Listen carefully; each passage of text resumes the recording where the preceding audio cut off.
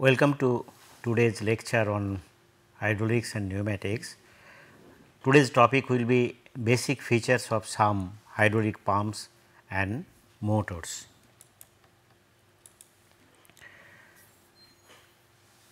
In last lecture, we discussed about the rotary pumps and motors, their flow ripple etc. In this lecture, I will show some basic features, working principles, fundamentals, calculations on input output, sizes and capacities of rotary hydrostatic units. Now, we shall consider all three types of basic units. This means that we shall consider vane type, gear type and piston type. Now, first to start with vane pump, in this figure what we look that centrally on a shaft, rotating shaft, there is a cam. This is circular. On this circular cam means it is like a barrel, it is like a cylindrical body on which there are radial slots of uniform thickness. In that slot we can put the vanes. Vanes are nothing but flat plates of uniform thickness, high finished, so that it can run smoothly within this groove. And although here the tips are shown circular, but it is never done such a circular tips, rather tips are of this edge. Okay. So, this is almost 90 degree, it is not correctly drawn, but it is 90 degree. Here we can find that the tips are like this, and we should always remember this tip will be in the direction of rotation, not in the opposite direction. See, the opposite direction it will not perform. Anyway, these vanes are put inside this cam.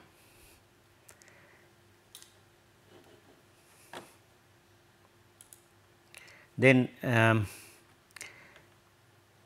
this can be used as both pumps and motors. I shall explain it. This cam now has an eccentricity with this casing. This eccentricity is given by E. Within this casing we put an eccentricity and we mount this one with such an eccentricity. Now, what will happen when this cam will rotate due to the centrifugal action? This will touch the casing. This is the next slide we will discuss.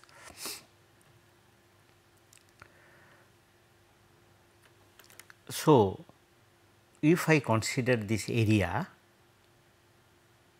between two vanes, definitely this area is varying while this cam is rotating. Now, if I consider the width, which is a constant width of the vanes, then this area multiplied by this vane is the volume. So, volume is also varying. The rate of change of area is equal to rate of change of volume, the same rate it is changing. So, definitely there will be expansion and compression, and this can act as a pump, and reverse process will be the motor. Now, how the valve arrangement is there? Definitely if we consider a vertical axis, about one side there will be suction, other side there will be delivery. If we consider this direction of rotation, then gradually this volume is increasing. So, oil is coming in.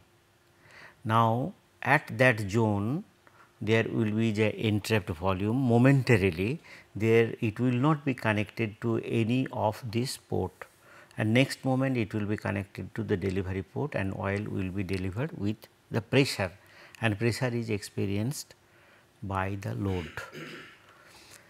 So, this is the basic feature of vane pumps, and vane, in case of vane motors, this will be just opposite.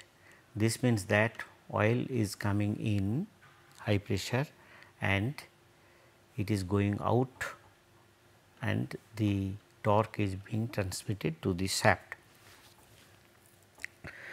Now, if we look into the number of vanes, how many vanes are there? If we start counting 1, 2, 3, 4, 5, 6, 7, 8, 9, 10, 11, 12. But yesterday in last lecture we discussed that it should be even number, it is odd number are greater. So, in this case why the 12? In fact, the 12 is, in case of vane pump, is a less number.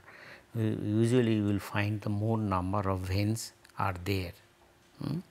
And it might be odd or even, there is not much difference in flow fluctuation, because if it is with 11 it is about 1.7 all percent of fluctuations. If it is more than that, so we can go for even number.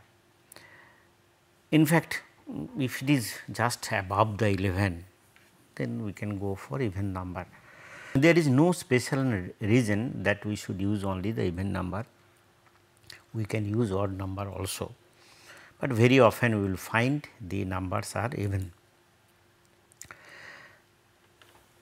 This I have already discussed that due to this eccentricity there will be variations in volume, but one thing is there, we cannot we can, if we want to make it variable displacement, then what we have to do? Look at this, if we make this eccentricity 0, still this will rotate, but there will be no compression and expansion. Okay. So, definitely this gives us a clue, if we can change this eccentricity, then we can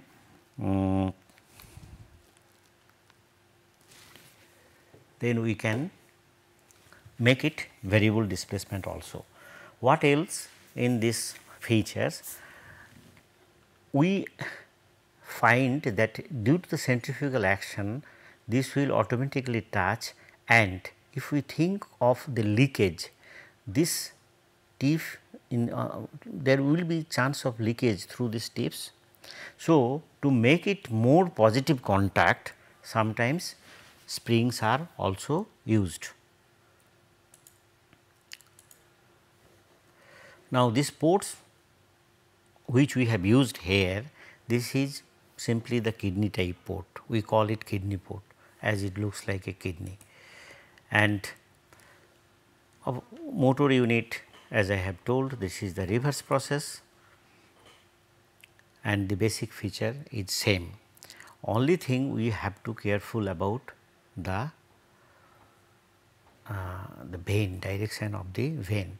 In case of motor, as you see this pressurized oil coming in and vane is like these tips, and there is a possibility of leakage. So, in case of motor it is more vulnerable to leakage. So, we have to be careful about that.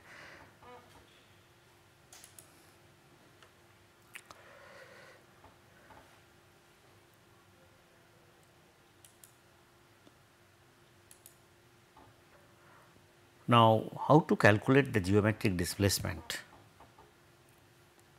or which is called swept volume? If we can calculate whatever the total volume is being transmitted in one revolution, that will give us the swept volume. Now, the more refined formula can be developed, but roughly we can say that this is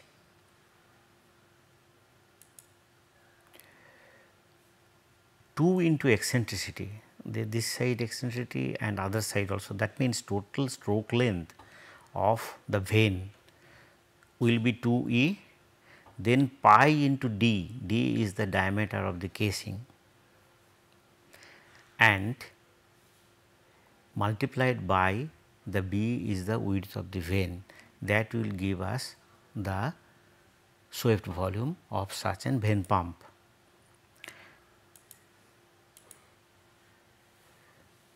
And simply we can multiply with the number of vanes. Okay. Now, if I consider the thickness of vanes, in that case, sorry, number of vanes will not be multiplied with this, because we have approximately considered the area.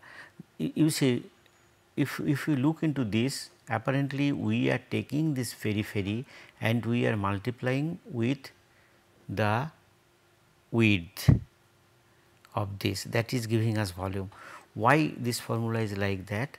The reason is that the ultimately total volume, if I consider this point, this must be equal to this periphery. If we develop this one totally, so total length is pi into d, and twice E is the width of that rectangle, and then it is multiplied by the width of the vane. This is in the axis, directions of the axis. Now, if this thickness, we consider the thickness of these vanes, that to be subtracted. Now, while we are subtracting, definitely we have to consider the number of vanes. Okay. This is very simple things. This gives roughly the volume displacement, swept volume of such an pump. Why roughly? This is ideally geometric volume displacement of such an vane pump. The vane type unit with single eccentricity is having a problem. This is called balancing problem. We can see that this, although this rotor is rotating, or sorry, this barrel, the vane carrier is rotating on about the shaft, which is mounted on center. So, due to this there is no imbalance.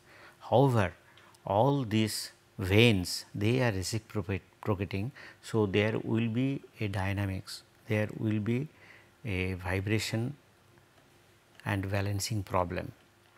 Now, as such, for a single pump, this cannot be eliminated. We have already discussed this can be made variable displacement by varying the eccentricity. Better performance is achieved by using double eccentric. What it is? In double eccentric vane type pump,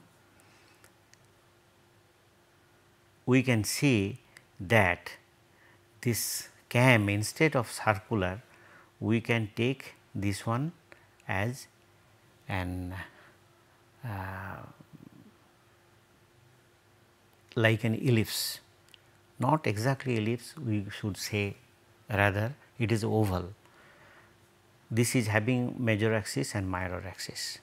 So, and this is completely circular one, and on that, while it is rotating, it will have two suction and two delivery side.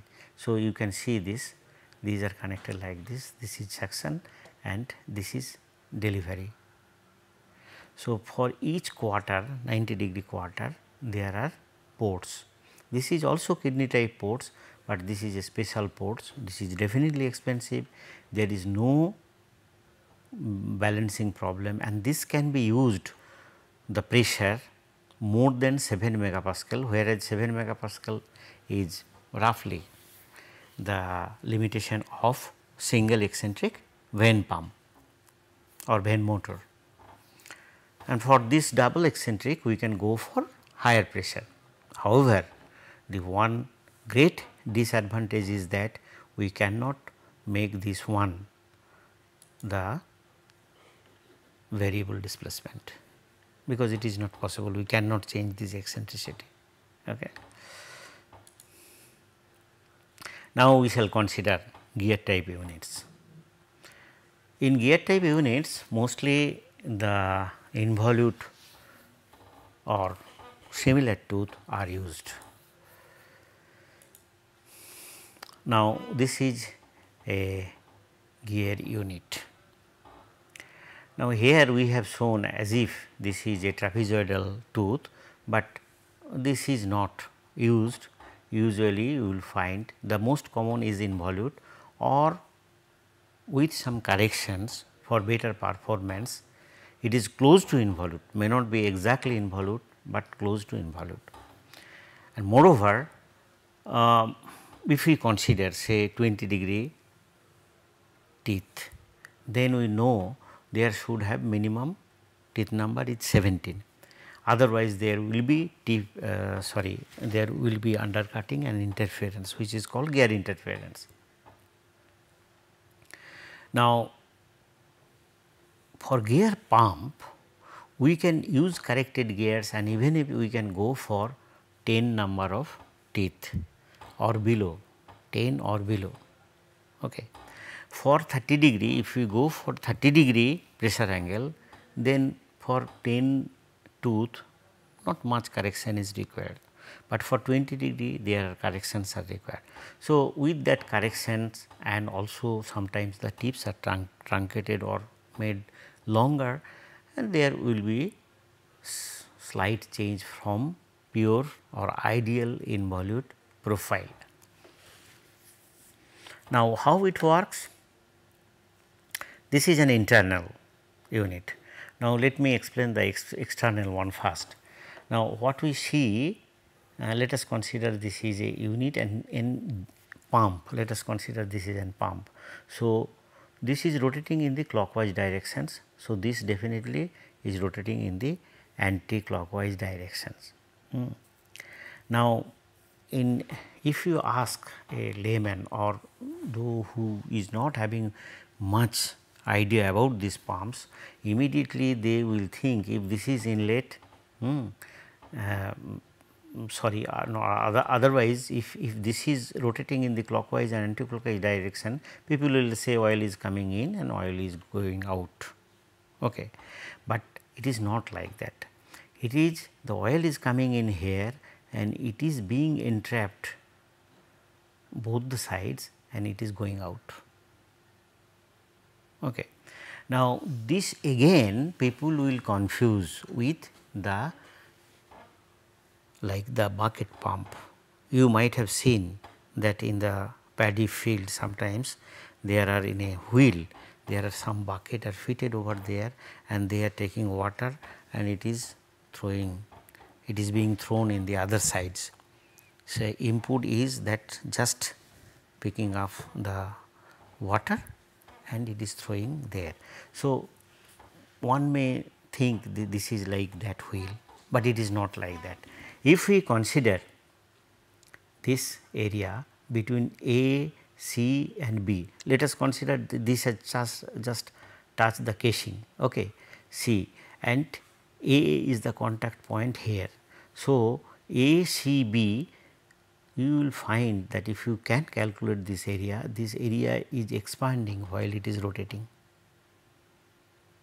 and next moment another set will come in. Okay.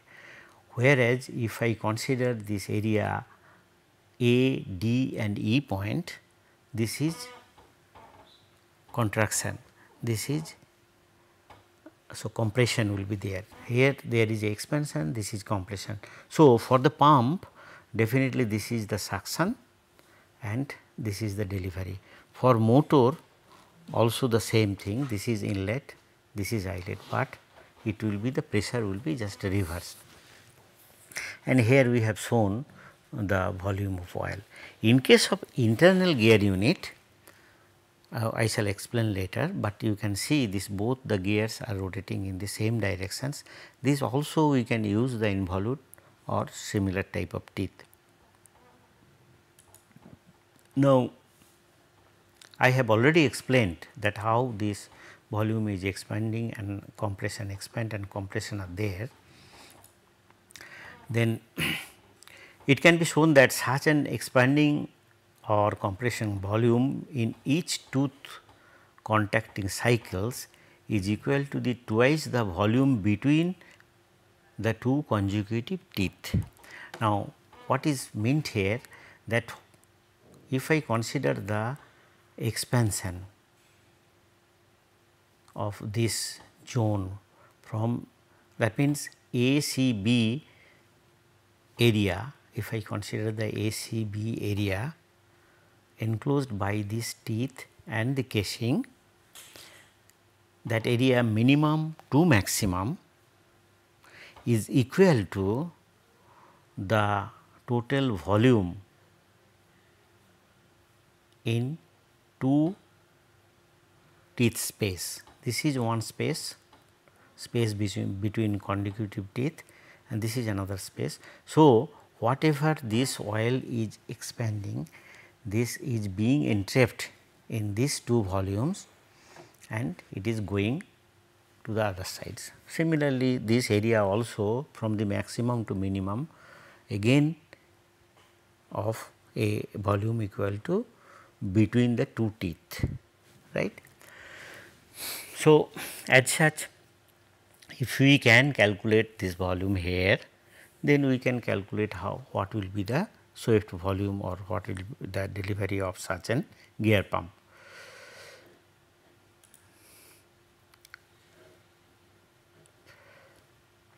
I have explained that this is entrapped and going outside.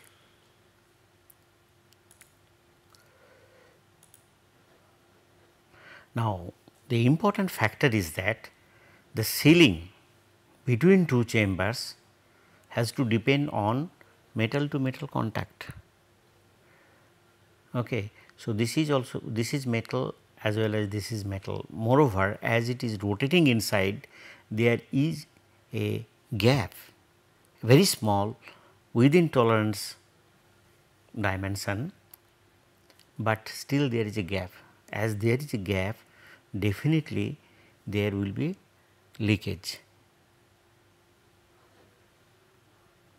So, this amount of leakage will definitely depend on the manufacturing accuracy. In high performance pumps and motors, pressure balancing from suction to discharge side is provided by internal grooving, which connects high pressure entrapped volume to low pressure entrapped volumes. Now, if you look into this pump features, the pressure here is 0 or suction pressure, whereas here delivery pressures. Definitely this pressure difference is very high.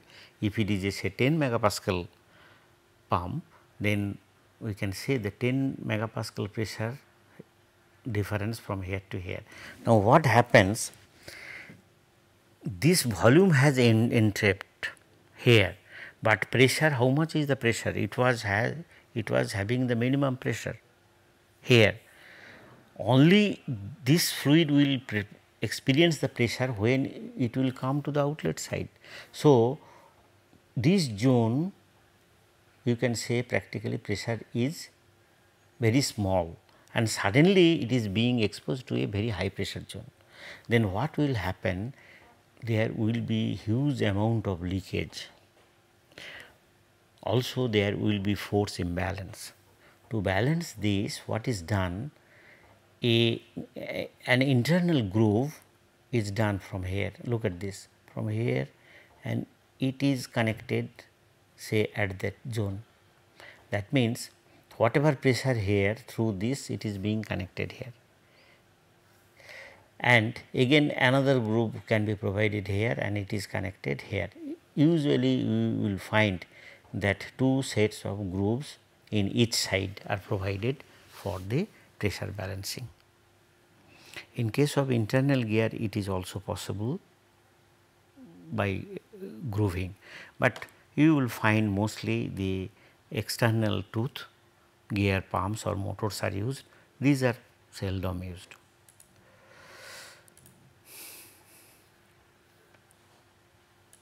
Now, I have already told that common is straight tooth spar gear, but also helical teeth are used for the gear pumps.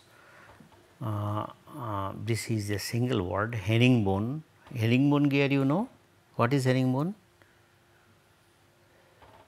You know double helical gears. So, it is double herringbone gears are double helical gears, but at the middle they are connected. So, herringbone gears are used,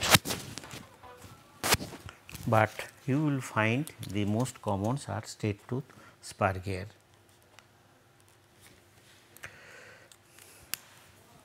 Now, how to estimate the area, the swept volume? What we do, we just consider the area here. R A is the radius, if I consider R A is the addendum circle radius. Now, R R is not the addendum circle radius, rather if we consider a circle through the tip of the other gear, meshing gears, we consider this circle. So, this area we take pi R A square minus R R square into the width of the gear. Now, the thing is that if we would like to calculate this area, roughly it is equal to that R A square minus R D square into pi, the total area. Now, that divided by 2 is the oil being transmitted by one gear, and again as there are 2 gears we multiply 2. So, divided by 2 and then multiply 2, this gives this area, this annular area. Now, but there is a gap, that means although this total volume is being entrapped here, but the same volume is coming inside. That means, this volume is not being utilized. So, we must subtract this volume. Instead what we do, we use this R R instead of R D. Do you understand my point? Otherwise, the formula may be like this, pi R A square minus R R square R D square, then again minus total periphery pi R D into this gap, that we can make. Sometimes this formula is modified like this, but this is again very roughly, because this volume and this teeth area and this space area is not equal.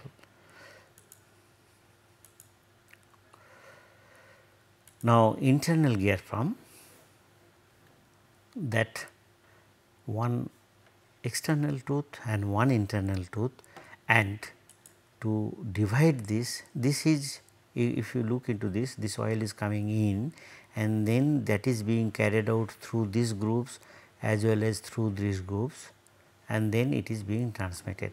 So, at that point, of course, we have to use some separator. This separator is called crescent. However, if this is not given, then what will happen? Then as you can see that there will be no compression and expansion. Sometimes we confuse with this. The oil is coming in here, oil is going out. What is the meaning of putting this one? But if you look into this, half of that is being in the compression zone and half of this in expansion zone. Rather, this is expansion zone and this is compression zones. So, we have to separate this zone. So, we must need a separator which is like this. Definitely the construction of such machines is more complicated than external tooth gear, but this advantage of this internal gear unit that we can make it is very compact in comparison to the external tooth gear units for the same volume displacement.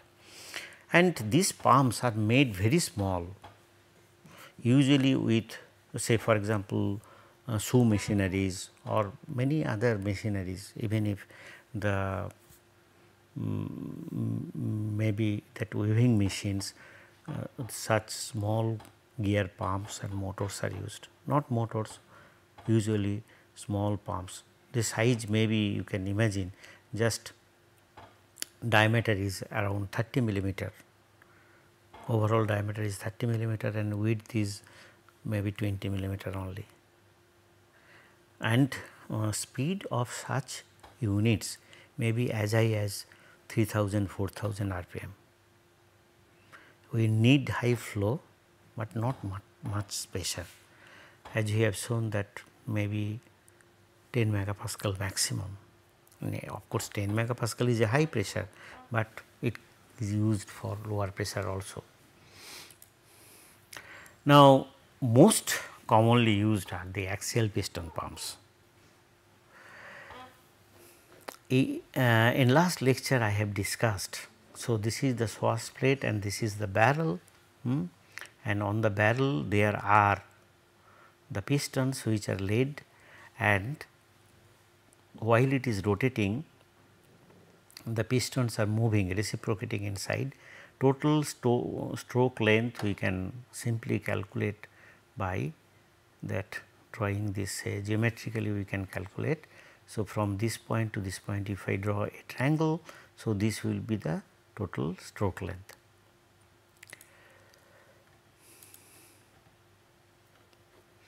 I have explained, still let me explain. So, this is the barrel. In fact, there is a shaft through this barrel which is rotating this barrel, and this is positionally fixed. I mean, it is not rotating this one. It can tilt in variable displacement pump. This tilting angle can be varied, but this is not rotating, and there is a casing outside and valve plate usually put in this side. And this barrel, between this barrel and swash plate there are spring, so that with a high pressure this barrel is in contact with the valve plate. We shall again discuss in the another lecture about the details of such pump. So, let me explain only this much, that oil is going out through this side and there is also kidney ports. I mean kidney type ports are used also for this type of pumps.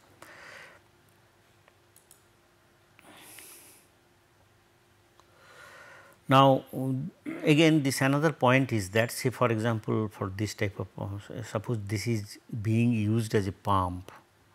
The pump means the suction side means this piston is moving in this side, in these directions, right hand directions.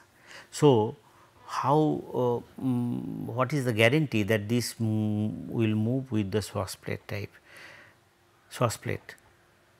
The piston will move with the swash plate, there is no guarantee with this. Although when a little suction head is being generated, the oil is coming in.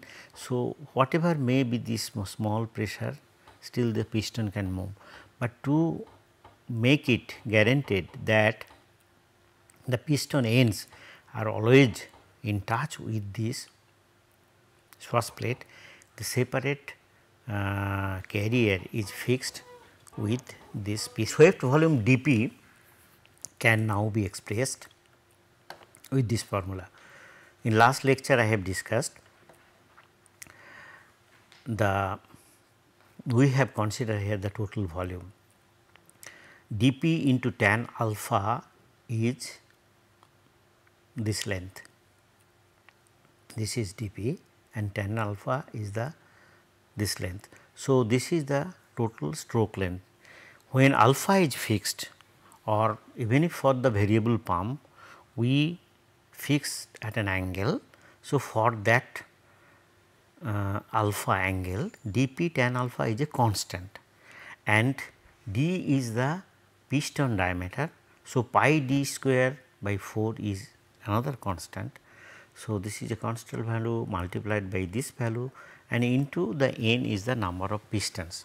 So, once only the variable here may be the alpha, and when a machine is already designed, then dP and d are already fixed. So, this swept volume can easily be calculated knowing the angle only. This I have already explained. Now, instantaneous, to calculate the instantaneous volume of a piston, that means in on a of a single pistons. In that case again dP into tan alpha is the maximum stroke length. Now, we have to consider this component of this at an angle theta. So, what we do, if this is the total stroke length, sin theta of this one will give the instantaneous stroke length of a piston. You can just think over that, and with this geometry we can calculate what will be the instantaneous stroke length. That multiplied by the area of the piston will give us instantaneous flow rate. So, this is the instantaneous volume, not flow rate, sorry, instantaneous volume of a piston. Now, differentiating this, we will get the volume flow rate. Now, theta is the position of a piston. Now, if I consider this is the piston 1, this is at theta, this theta angle was 0 when the piston was here. Now, to consider the angle of this piston, what we have to do, theta plus number of total angle, that is 2 pi divided by the number of pistons. And if I consider the third one, then 2 into this angle plus theta. In that way we can calculate.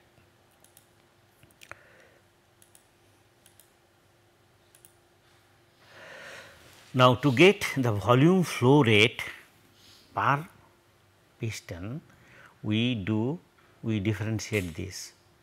This is simply the cos theta is coming instead of sin theta, the cos theta is coming, and the theta dt is the omega, the speed of the shaft, usually what we keep constant for the pump. Now, if we plot this flow rate, say this is, let us consider this is a piston number 1, then for the piston number 2, then piston number 3, then piston 4, then 5, then 6, then 7. We have considered a 7 pistons. Now, last lecture I have described, but here also we can see what are the ripples, and the flow rate individual piston is plotted against with this is the omega and this omega t. So, in these directions this omega t is equal to theta, and this is the flow rate. Now, we can also realize this by expanding, by developing the figure. So, this is like that. Suppose if I consider the 0 degree, then considering the piston inclination at that point, we are developing the swash plate, the touching point of the pistons on swash plate, and we will get this type of curve. So, from here we can also realize that what will be the flow fluctuation. Now, usually in case of that piston pump which I have discussed with the swash plate type piston pump, the alpha angle which is tilt normally around 20 degree, 20 precisely 21 degree is a good value which are commonly used, but that is the maximum. We cannot make it more. What is the reason? If we look into this, on this inclined plate, there will be a force along the transverse directions of the piston, and if we think of the just the piston and first contact point into the barrel, we will find due to that force there is a huge rubbing, and both the piston as well as the barrel will worn out. And if we make the angle alpha more than 20 degree or so, you will find sometimes that piston is not trying to move. Suppose if I make there itself the 45 degree, you cannot move the piston, you cannot push the piston with that inclined plate. So, alternatively it was thought, instead of using such an swash plate, why not the whole barrel is bent, and in that way the bent axis pump was invented, and in bent axis pump this alpha angle can be made as high as 45 degree, and for the same size of, that means barrel size, piston size, what we will find that if alpha increase by 45 degree, so definitely tan 45 degree means, so total displacement, stroke length will increase. So, from the same size of barrel we will find more displacement of oil. So, capacity of such pump will be higher. However, this is expensive due to two reasons. One is that bent axis means the shaft is rotating in horizontally, we have to make some arrangement so that it can be rotated in these directions. This we have to use some sort of universal joint here, that is one. Second is that the valving problem, because this is moving on the valve plate. Already I have explained this alpha can be made 45 degree.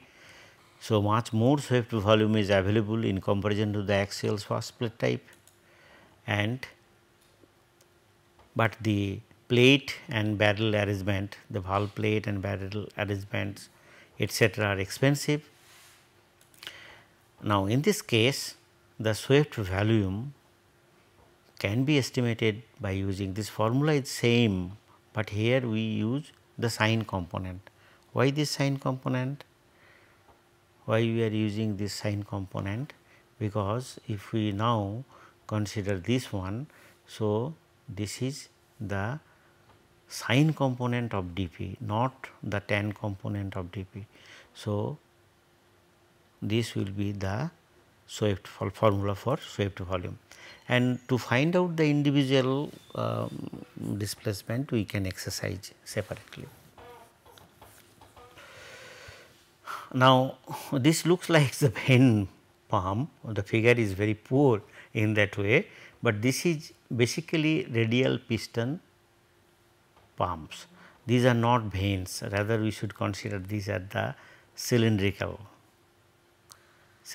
body. So, and this is mounted on like exactly like a vane pump, but in this case oil is going in and going out from this direction, rather this is through the shaft, not from the other sides. This space is not being used for compression and expansion, rather each and every cylinder is being used for compression and expansion, and there is a special valve arrangement inside the shaft.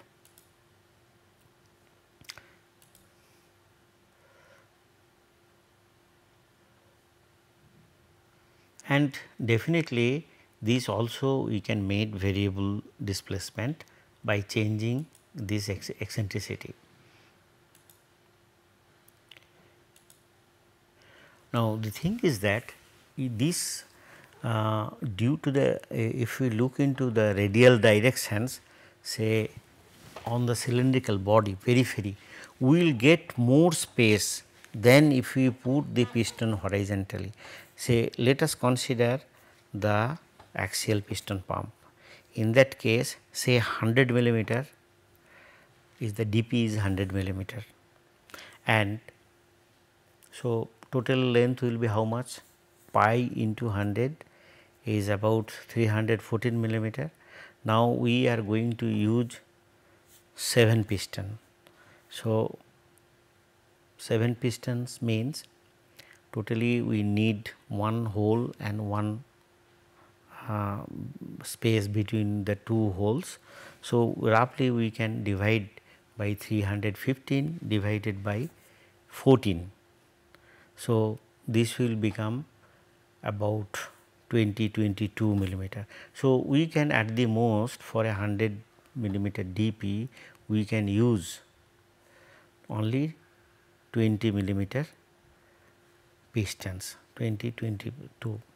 In this case, say if the barrel size is same, but all the pistons they are, this angle is not much. In that case, say we have to say 21 degree. In that case, this angle is not that high, very small angle. So, reducing the space in between, we can probably here use up to 25-28 millimeter pistons. So, therefore, we can use very large pistons there, but eccentricity we cannot make very high. That means, the stroke length will be very small. So, for the same amount, let us consider a pump is our inline piston pump, and we are using this as a motor. For the same displacement, what will happen?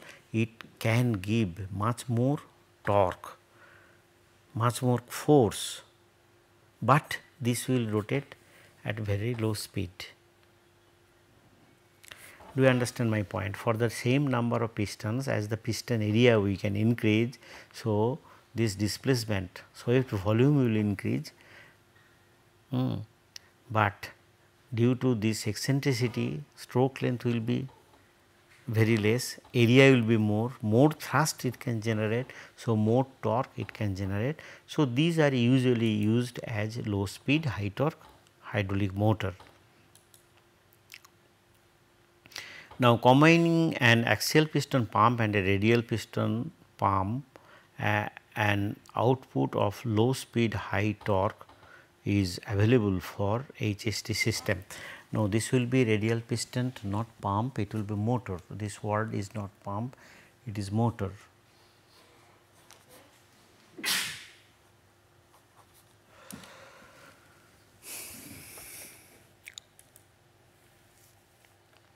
Now, in this case, the swept volume can be given by, this is clearly, this is the piston area, 2E is the stroke length, twice into eccentricity, and N is the number of piston. Now, with the same idea, instead of cylindrical piston, we can use also ball pistons. Now, if you see, look into a just balls, spherical ball, and you put in a cylinder, that also can act as a piston. But remember, with that you cannot go for very high eccentricity, very small eccentricity, but you can simply, instead of piston, you can put a ball there. So, ball piston pump was also at one time it became very popular. Only disadvantage of that, there is leakage, it is having very poor leakage characteristics, but that is for the radial one, radial pistons. Next, in radial piston, the balls are used instead of cylindrical pistons, which I have explained. The eccentricity is small and less than the radius of the ball, obviously. Now, another version is that we can make also axial ball piston type, but here also stroke length is less, whereas we can use the very large size ball. So, these are normally not used as a pump, and if we use as a pump there will be no benefit at all, but this can be used as a very slow speed high torque hydraulic motor, only due to the reason is that we can use the large area to generate large thrust over a small stroke.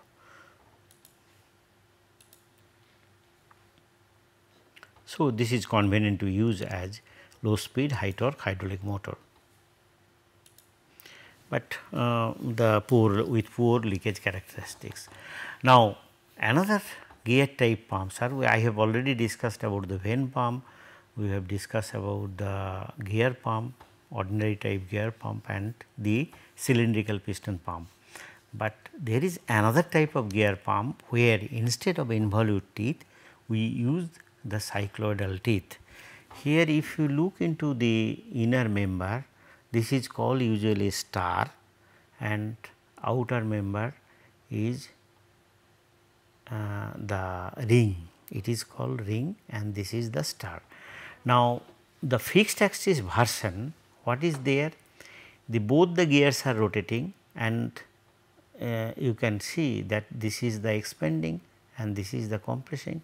So, in pump version the oil is coming in here and oil is high pressure is oil is going out, and here also we can use this type of kidney port, but this kidney port feature is slightly different than the ordinary gear type pump, not gear type or ordinary vane type pump. Now, this also can be used as motor. Now, one thing is there, if we look into this profile, these profiles are epitrochoid, whereas this outer member, this is the envelope of this modified epitrochoid, and at the active zone these are circular arcs, active zone, because if you look into this, it is not contacting in all the points. This contact is coming over here and then again contact is from here to here. That means, if we consider the center of this arc, from there we can have a two lines which is active zone and that zone is circular arc. We will come later on the details about that. Now, this is called gerotor elements. This is epitrochoid is the modified curve of the cycloidal class of gears. You know this how this profiles are generated. The cycloidal profiles is when a roller is rotating on another roller, then a point on the periphery of the rolling body will generate a cycloid. If we take a point outside, then this will be epitrochoid, okay, outside this body.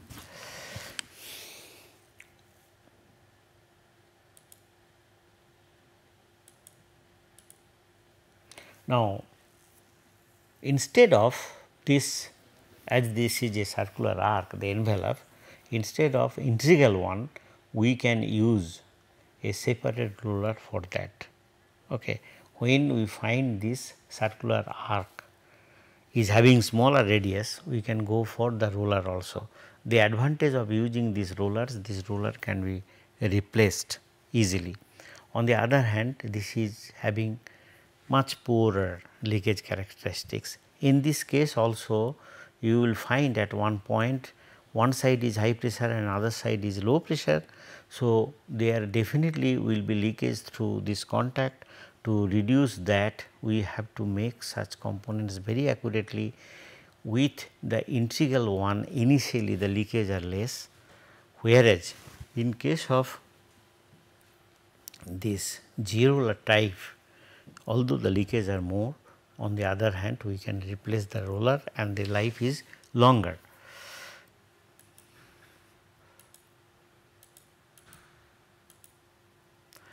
Now,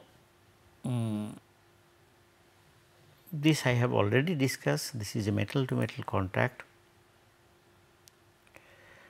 Only disadvantage of such machines are the leakage, otherwise this is very simple in construction and not very expensive also. Now, if we employ the epicyclic motion, in that case this can be used as low speed high torque unit, and usually, why usually, that is used only as a motor, because there is no meaning to generate the high pressure fluid in at low speed. In case of pump, there is no meaning we will supply high torque at low speed for pumping. We will try to transmit very low torque at high speed, because the engines are usually like that. So, this is used as a motor with epicyclic motions. However, these are elements which are called gerotor elements, and other one with the integral one, that is called G rotor. Both elements are used as fixed axis or the planetary motions. If it is used with the planetary motion, then it is used only as a motor. If it is used for the fixed axis, then it can be used as both pump as well as motor. Again it is LSHT, means low speed high torque motor. Now, in summary, I would say basic features of some commonly used pumps hydrostatic units, which we have described, but this is only to have an idea how they are working. We will study some units in details. Now, I suggest that you should, for to know the fundamentals, you can follow the book by Korn. Another good book will be the Hydrostatic Power Transmission by Thoma, where the some basic principles of hydrostatic units are described in a very brief, precise, but effective way. And also there is another book by Evansinova, that is Hydrostatic Pumps and Motors. This we have an Indian publications of this book also. Other two books are not